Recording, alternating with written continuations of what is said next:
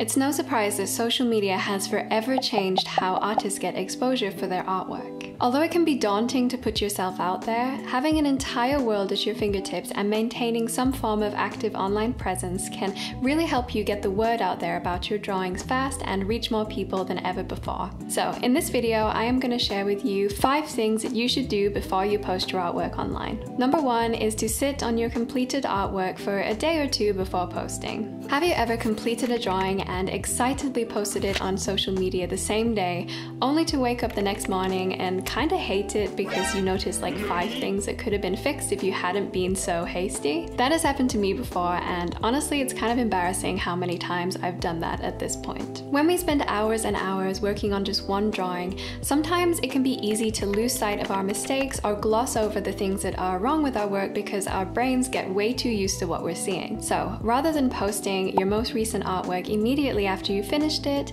just wait a little bit before you share it online. You can save the work to your phone so that you can get a sense of what it will look like when other people view it for the first time, but other than that, take a break from it. At random points throughout the day, you can try looking at your piece again with fresh eyes and see if there are any mistakes that really jump out at you. I guarantee that if there's anything wrong with it, it'll appear a lot more obvious now. This is particularly helpful for me when it comes to anatomy and any potential anatomy issues, like perhaps you have one eye that is slightly wonkier than the other.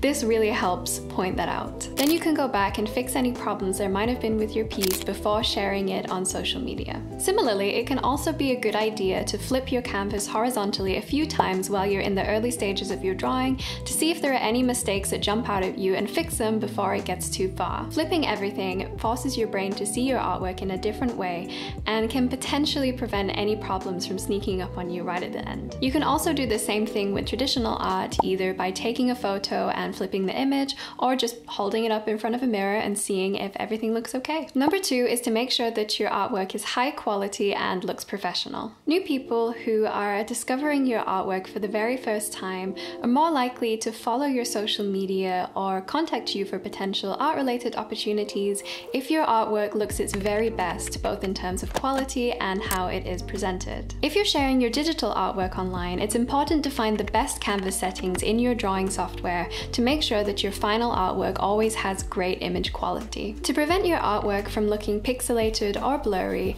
try to use large canvas sizes, well, as large as you can without compromising on the number of layers that you can use, and try to export as PNG instead of JPEG. Personally, I use Procreate and I like to set my canvas settings at 4000 by 5000 pixels with a DPI of at least 300. If you've exported your artwork and it still doesn't feel quite sharp enough, you can always add some additional sharpening either in Procreate or on any photo editing app afterwards if necessary. If you're taking a physical photo of your artwork, whether it is digital or traditional, it's always good practice to make sure that your photos look intentional and well presented. It doesn't mean that you need a fancy camera or any kind of photography background, but ideally the photo should be taken in good lighting, everything should be sharp and in focus, and it should clearly showcase your artwork as the main centerpiece of the image. I take pretty much all of my photos with an iPhone and use the app Visco to edit the light, contrast, and colors before I post it. So very quickly, here are some of my best photo tips. Photograph your artwork in natural daylight if possible. You want to make sure that the lighting is even and that there are no glares or reflections that make your drawing hard to see. Try to make sure that the photo is properly in focus, so that means that it should be super crisp when you zoom in to the main center point,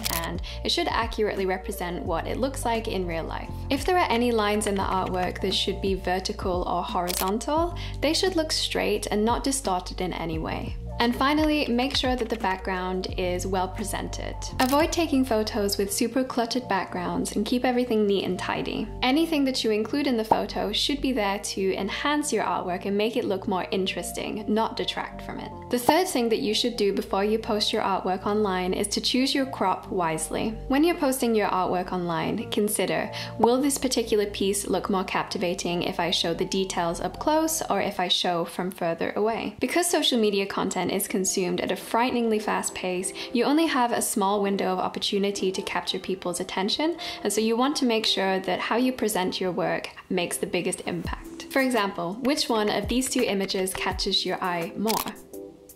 Is it the one from up close or from further away? These are of course both the same illustration, but give a vastly different impression when you see them for the first time. Social media is a great tool for artists to showcase their work because you can control what online viewers see and direct their attention to things that you really want them to notice. Especially with carousel posts, you get to decide what people should look at, what order they should look at it in, and which compositional characteristics and specific details you want them to focus on. You can also zoom in on particular parts of your artwork so that people can really appreciate the detail. Art takes a lot of time, care, and hard work to make, so you want to bring attention to the small things that can be easily overlooked. I definitely recommend sharing several images in one post that really show off the important aspects of your work. The fourth thing that you should do is to always add a watermark to your artwork. Taking the extra time to add your name and logo to your artwork before you upload it online may seem really trivial, but I promise it is worth it. There are obvious advantages that make it easy to trace your artwork back to you if they are stolen or used commercially without your consent. But the best reason to do it is so that your social media channels are easily discoverable if your artwork is reposted onto another platform, for example, Pinterest. Surprisingly, a lot of your artwork can end up places like that, even if you don't post it yourself. I didn't realize this until last year when somebody messaged me saying that they had discovered my artwork on Pinterest, but I had never posted anything on Pinterest before. I did a quick search and found that many of my drawings had been posted to Pinterest directly through Instagram or through Twitter and without any caption or link. So without my watermark being on those pieces, it's likely that I could have lost out on potential new followers. The key for a good watermark is to make it small enough so that it doesn't impact or obstruct your design, but also large enough that you can still read it. If you're like me and you make artwork that is often on a plain background, I would always recommend putting it on the main part of your artwork, whether that's a character or something else, because it makes it so much harder for people to just erase it and get rid of it. Sometimes I like to set my watermarks to overlay blend mode and reduce the opacity so that it is very subtle but still visible. Here are a few examples of how I have done my watermarks. The final thing that you should do before you share your artwork online is to title and tag your artwork properly. Although it might seem a little strange and perhaps a little bit too serious, I would always recommend giving your post some kind of name or title in the post caption. A short title that clearly describes your drawing can make it more likely to be recommended if other people are searching for that kind of drawing online, especially on search engines such as Google and Pinterest. Although the technology is pretty incredible, the only reason I recommend this is because search engines cannot quite see artwork as well as they can recognize descriptive words. Furthermore, it can also help people connect with your artwork more intently because how you frame it will have an impact on how they perceive it. For example, by naming one of my characters Spring Fairy, it makes it way more likely for the viewer to associate this drawing with spring instead of summer, winter, autumn, or any other season.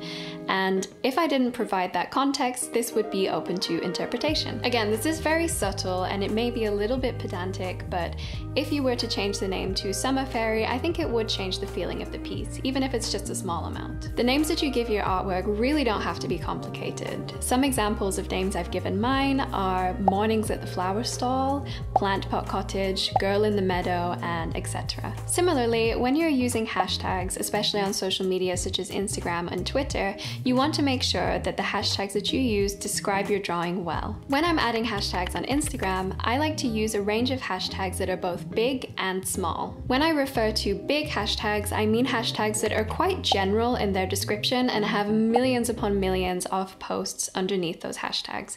For example, hashtag drawing, hashtag art, hashtag digital art are all huge hashtags. However, you also have the smaller hashtags, which have much less people posting under those tags and are generally more descriptive and specific. For example, hashtag fairy illustration, hashtag iPad art. Although this is probably open to a lot of discourse and discussion, in my experience there has been no right or wrong way to do hashtags. I usually do around 15 to 20 per post, especially on Instagram, and vary it between bigger hashtags, smaller hashtags, and also change up my descriptions based on the illustration that I am posting. And all of this combined is just to increase my chances of exposure. And that is all for the 5 5 things that you should do before you post your artwork online. Before I leave, I just want to say that although these tips have personally helped me become more intentional with what I post on social media, posting shouldn't be overly stressful or overly complicated either. Putting yourself and your artwork out there for the entire world to see isn't easy. It feels very vulnerable, and you should be proud of yourself that you're being bold enough to do so in the first place. Getting yourself out there is definitely the most important thing, regardless of what steps it takes for you to get there. I really hope you enjoyed this video. Let me know in the comments if you liked it, if you found any of this helpful, and if there's anything that you do before you post online. I hope you all have an amazing day and stay creative. Bye!